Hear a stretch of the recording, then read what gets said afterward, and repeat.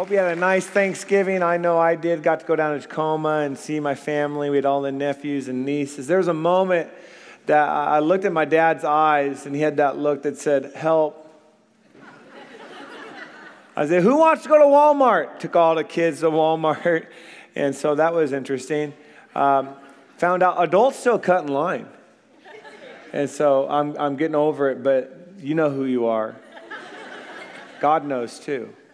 So that was a fun time to be with family. And of course, I think we should take a moment. We've been baptizing people all this morning.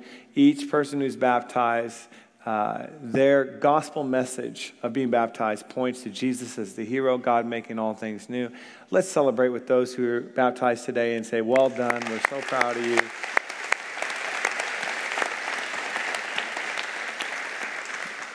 So some of you know for this Christmas season, Outrageous Christmas, a couple of things we're doing. One is the Christmas Angel, and you heard about that. That's local. Globally, we're doing something called Walk for Water. And last year, 76 people did the first ever Walk for Water, where we walked 2.5 miles, picked up 40 pounds of water, and walked back, and identified with what 1 billion people in the world have to do, and that is go for water. And because much of that is unclean water, every 19 seconds, a child in the world dies from a water-related disease. By doing this Walk for Water, we raised money last year for a well. A well costs about $12,000 to do a deep, clean water well. And so this year, we have a goal of doing more of them. There's 4 places where we could do them. There are villages where there are schools in Burkina Faso, West Africa. And so we're going to just do as much as we can. All of our campuses are jumping in. If you haven't got your Walk for Water stuff, grab it out in the lobby. How much fun would it be for your family to do it? We said make a goal to raise $100. Some will do more. If you do less, come on out. We did ones where the kids had smaller containers to carry. I had Clara carry mine, and so I didn't do that. So it'll be at the Silverdale Waterfront December 14th that morning, and we have from now until then to raise money. We'll do the best that we can, and it's going to make a huge difference. I was talking to Tom Cornell. He's the leader at our North Mason campus. It's he and his friends that live in Burkina Faso that are building these schools where there's a need for wells so that kids don't have to decide, do I go for water today or go to school? And he said just this past week, 4 kids got sick. And because they don't have the access to the clean water. And so we said, well, we want to make a difference. We want to do something about that. So I'm so excited. I'll be doing it again this year, and hope to see you there on December 14th.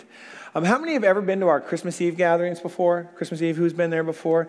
Could you just look at everyone that didn't raise their hand and go, what's your deal? We will be sharing the Christmas message with our community. We're actually going to start Christmas Eve. Go ahead and say that. Christmas Eve. With the Jingle Jam. First ever Jingle Jam, 10 a.m. will be our actual superhero Christmas for all the kids. If your kids went to kids camp, they're going to want to be there for superhero Christmas. And then that night will be our first Christmas gathering at 6 p.m. And then on Christmas Eve, 7, 9, and 11.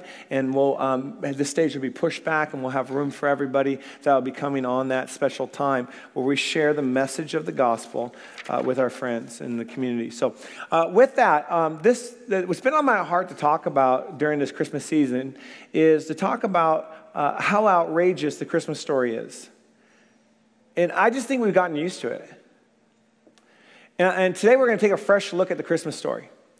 And I was just thinking, if you didn't know the story and someone shared it with you, at what point would you stop and just go, you're making that up? And so let's look at it again with fresh eyes. If you're taking notes, our big idea coming on screen is this: Christmas is so outrageous that we must live outrageously. And you can see on the stage we have outrageouschristmas.com, and we'll be talking more about that in a little bit. That's our theme for this month, outrageous. Because I just think the Christmas story is so outrageous, and we've just forgotten. So you sit down, and somebody is sharing the Christmas message with you, and here's how the story goes. What point would you just go, no way, that's outrageous? And I think the first thing I wrote is this: a pregnant teen gives virgin birth. Come on. Who else do you know that said they had a baby, got pregnant, but they were a virgin? Isn't that a point where you just go, no way? That would have to take a miracle. Scriptures say this in Matthew. This is how Jesus the Messiah was born. His mother Mary was engaged to be married to Joseph.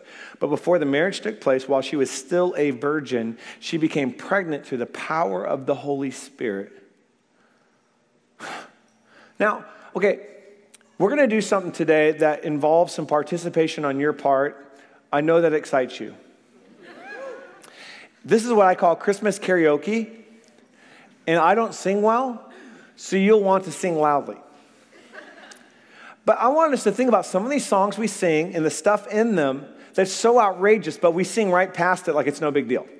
So our first song is going to be Silent Night, okay? So, all right, loud voices, everybody. Silent night, holy night. Come on, bleachers. All is calm, all is bright. Here we go. Round yon virgin, Stop. Round yon virgin. Round yon virgin, and all is calm? I don't think so. No way. Okay, like in that culture, different than our culture, the way you got married was arranged marriages, which I think personally we should bring them back. And imagine this, Mary's going to tell her parents, Mom and Dad, I'm pregnant, but don't worry, I'm still a virgin, it's the Holy Spirit. Like, who are you? That's outrageous. I mean, the shame upon a family that you have a daughter who's pregnant. Now, in that culture, it was a little bit different in the sense of this. The average life expectancy, about the age of 40 in the life of Jesus. Some would live much longer, but because of war and famine and sickness and so forth, about 40 years old. And so because of this, because of survival, what would happen is that the man would be a little bit older when he got married, so that he had a job and career and could provide, and the woman would be much younger so that she has all of her childbearing years. So teenage, not that big a deal, but pregnant virgin, round yon virgin, the shame upon a family. Not just that, imagine if you're Joseph. Honey, I know we're engaged and stuff, but I'm pregnant. And he's like going, well, I know it's not me. Uh-oh. And in that culture, I mean, it'd just be punishable by death. Engagements were different in that day. The way an engagement would work is this. In our culture, you know, you like get engaged to see if you want to be married. In their culture, you got engaged because you were going to get married. It would take a divorce to be unengaged. A little bit different than getting your ring back in your sweatshirt.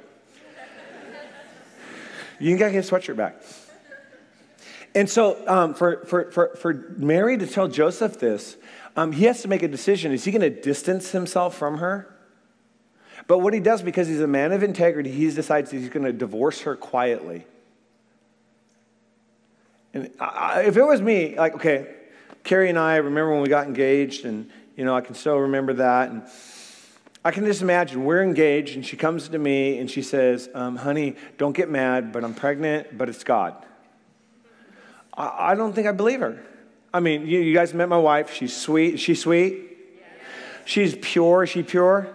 She's nice, right? You meet her, you meet me, you're like, how? All right? Still, I wouldn't believe her. It would take an angel of the Lord to show up, and that's exactly what happened with Joseph. And said, this really is, your wife is pregnant. It's the Holy Spirit. She's going to give birth to the Messiah, the Son of God. And just reminds me that God's way of doing things aren't our ways. That God does things in ways that only He can get the credit. If you go back 700 plus years, Isaiah the prophet writes this, all right, then the Lord Himself will give you a sign. Look, the virgin will conceive a child. She'll give birth to a son, and we'll call him Emmanuel, which means God with us. The Christmas story suggests a virgin birth as part of Christmas.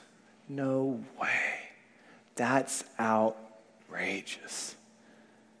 Second thing I wrote down is this is another outrageous thing is that God is born as a human being. Think about it, the creator of the universe becoming a baby. I'm thinking, okay, if I were, put my place, I'm God and I'm going to show up on earth. I'm thinking, make an appearance, have an entourage. I'm thinking some flowing robes coming down, like, what's up? I mean, I'm just something that just born as a baby in a little village, a town called Bethlehem. Are you kidding? That's outrageous. that God became flesh. Philippians is a creed, a song that was sung by the church to pass on doctrine. And there, Paul writes to the church, you must have the same attitude that Jesus Christ had, and here's the song. Though he was God, he did not think of equality with God something to cling to. Instead, he gave up his divine privileges. He took the humble position of a slave and was born as a human being. When he appeared in human form, he humbled himself in obedience to God and died a criminal's death. Think of everything it took for God to come near, that God had to put on human flesh, be born as a baby. The Word became flesh and dwelt among us. We saw his glory, the glory of the one and only who came from the Father, full of grace and truth. And you think about like how hard is it for us to put on certain things. I mean, our culture was so fashion conscious, so worried about what others might think. Anybody ever get a gift, you open the gift and you look at it and you go, oh no. I was talking with my mom about the time my grandma, she knitted me, incredible amount of love and time, and she crocheted me a sweater vest. And I was a teenager, right? And so as I open this up, I look at this and I go, oh no, I'm going to have to wear this once. And my mom said, that's true. And in fact, I had to wear this to this Christmas party, and it was like Grandma Luter's house, and it's already 90 degrees. I got a nosebleed. It's so hot. Sweater. And I'm just thinking, like the whole time, I'm like, I don't want anyone to see me. I'm so embarrassed by this blue, and blue, different shades of blue sweater vest. My grandma's looking at me saying, oh, I love him. I'm like, oh, it's just once. Okay, I'll get over it. And you think about, we struggle to put on humility. We struggle to put on humility, but with joy, Jesus put on flesh. And God came near. And what would it look like for you to humble yourself this Christmas in some outrageous way and put on humility? The third thing I wrote is this: the first eyewitnesses are unclean, impure, and irreligious shepherds. I mean, again, we get to this part, we think, no big deal. In fact, we even sing, Go Tell It on the Mountain, which is we probably should sing. Are you guys ready? Go tell it on the mountain, over the hills and everywhere. Yeah, some of you guys are going, I cannot believe I came today. We sing that song, shepherds, the first witnesses to go and tell others. We're like, of course, it makes sense. Huh? Shepherds were seen as unclean, impure, and irreligious, the last people you think that God would show himself to. But the angels showed up to the shepherds who were watching their flock by night. Outrageous. Outrageous. Luke. That night there were shepherds staying in the fields nearby, guarding their flocks of sheep. Suddenly the angel of the Lord appeared among them, and the radiance of the Lord's glory surrounded them. They were terrified, but the angel reassured them, don't be afraid. I bring you good news that will bring great joy to all people. God chose shepherds to be the first eyewitnesses. You think about shepherds, they're so unclean. I mean, they're sleeping with the sheep.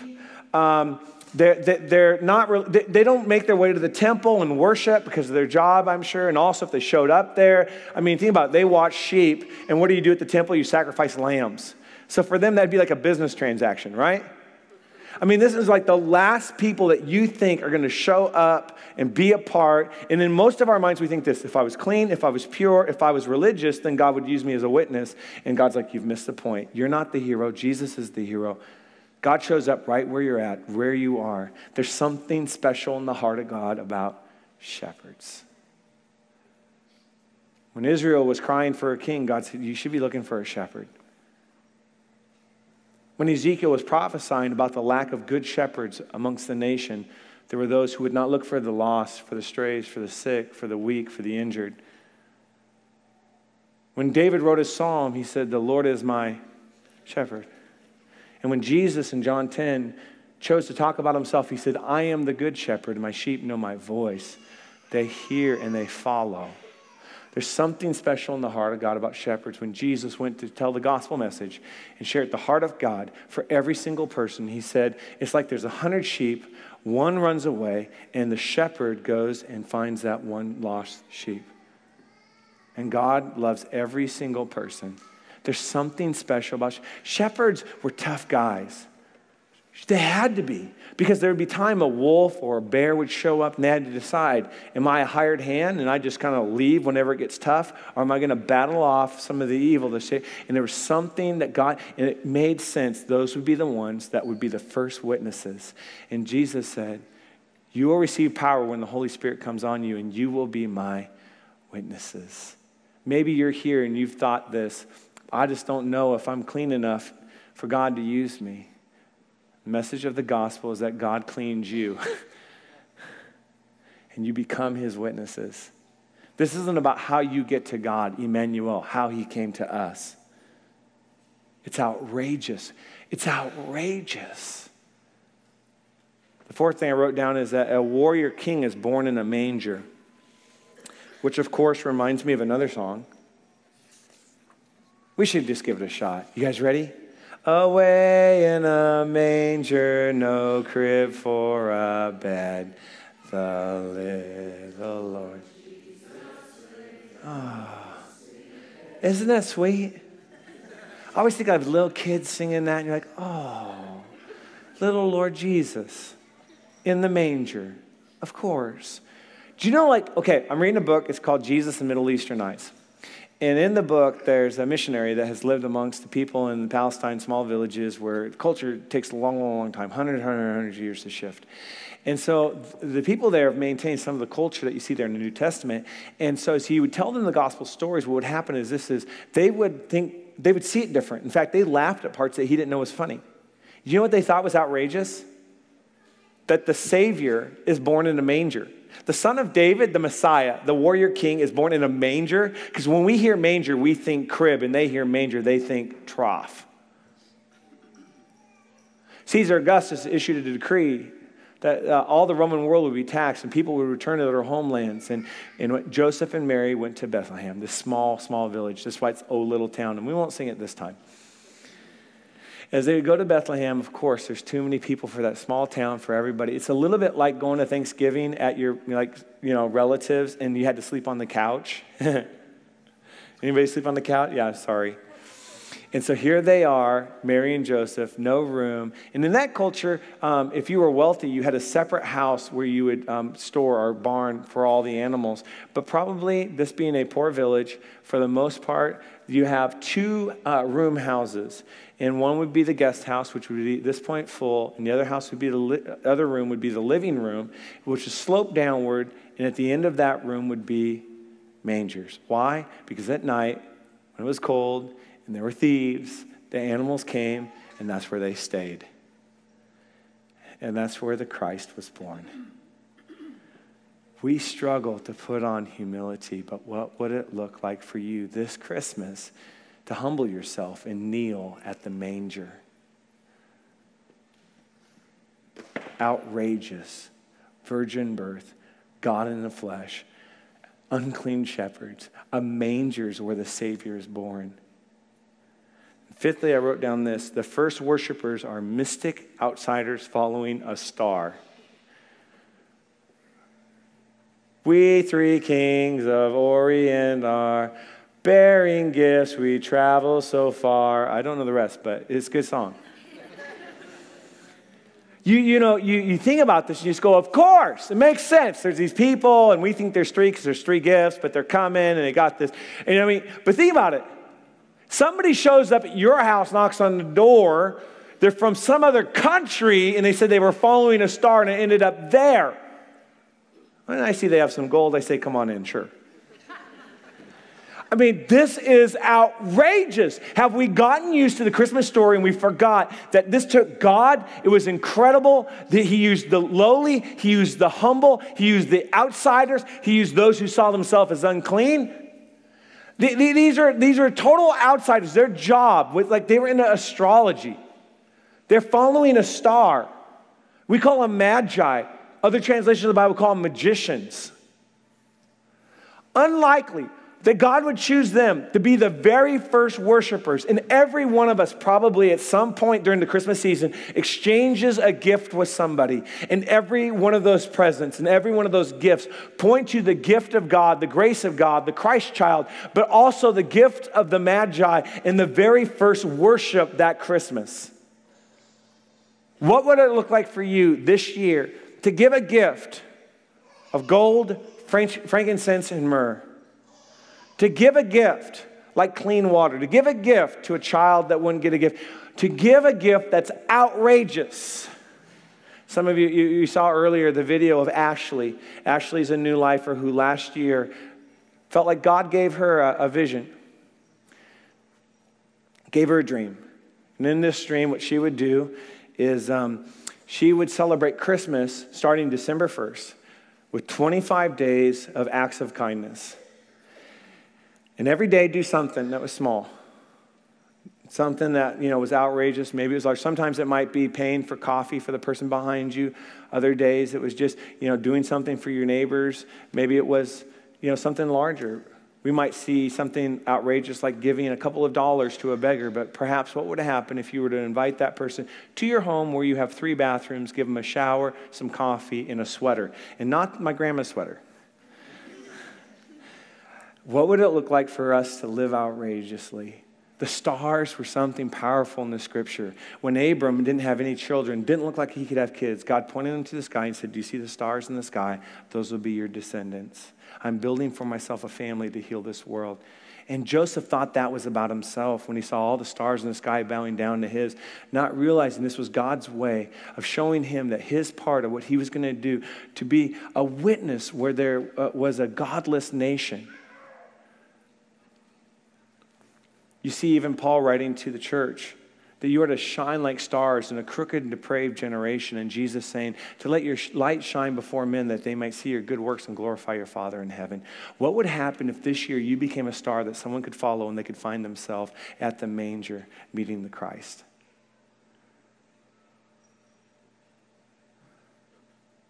"25 days, Ashley last year personally did this, and she was hoping 100 of her friends would do it too. And what she found was this. Over 2,000 people joined in with her from 17 states and 6 countries. That's outrageous. And I said to Ashley, what if this year the whole church jumped in with you? So, we are announcing today the launch, December 1st, of Outrageous Christmas. There's a website coming on the screen. It's outrageouschristmas.com. You can go on there today if you need ideas. You're like, hey, I'd like to do something outrageous, but I need some ideas. Bam. If you know of some needs, put them there. Say, here's a need that somebody has. If you want to go through the needs, you might find things that you might be able to do to be outrageous. Stories are places that you can share of what's maybe a way that you've heard of somebody being outrageous. And all for 25 days, we want to blow the minds of everybody in our community to point them to Jesus as the hero and the true message of Christmas. Are you with me?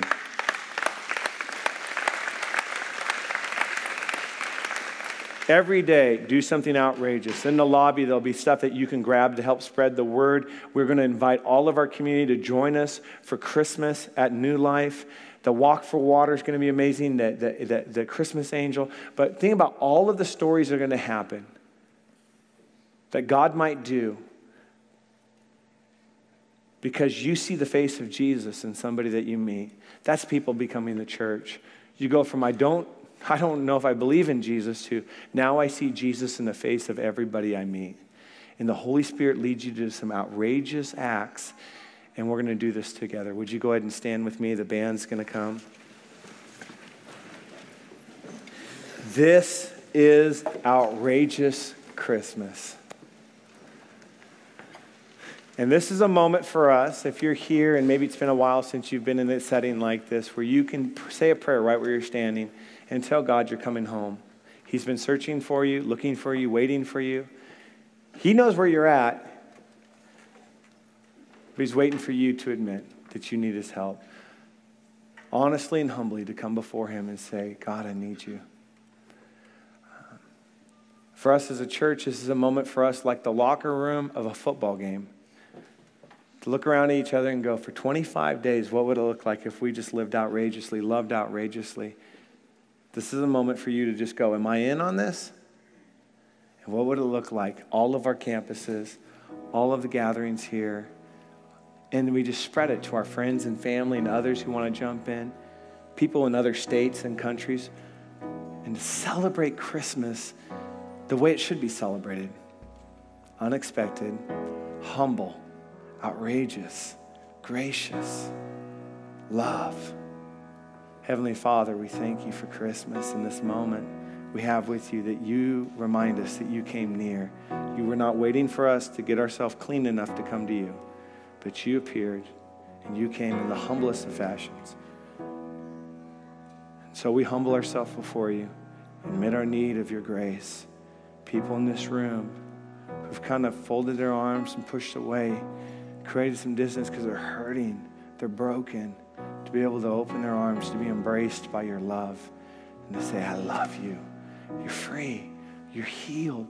I'm making all things new. Have faith and believe and experience joy. I pray over your people to be sent out these 25 days, to be led by your Holy Spirit to do outrageous things that point to you, Christ, as the Savior this Christmas. And it's with joy we sing. In your name we pray. And everybody said, amen.